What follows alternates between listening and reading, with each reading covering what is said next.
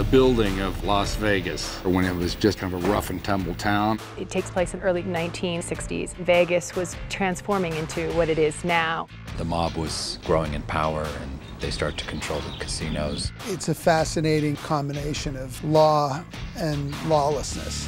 It really is the Wild West. I play Ralph Lamb, who became sheriff kind of reluctantly. This rancher who used to be a military police officer. A man who believes in the good fight, truthful, honest, says it how it is.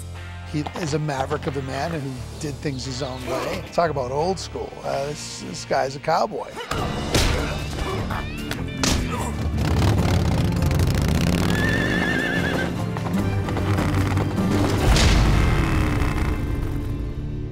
You don't look like the law. I've been hearing that. My character, Vincent Savino, is in the Chicago crime family. He is coming in from the East to exploit and develop and build Las Vegas. Every crew in the country's planted their flags. I'm gonna plant mine. Just gotta deal with one thing at a time. It's a war over power and control as to who runs the city of Las Vegas. And they're going head to head. Cowboy, he could be a real problem. I'll handle him when the time comes. Action!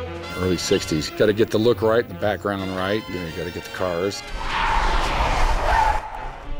There's really been a great attention to detail with this. I love the period, the clothes and the hair and the makeup. I really feel transported to that time. Here's where you tell me I look nice. You look nice. Thank you, Ralph. It's very kind. It's a great story. It's a great backdrop. I think it's going to be something special.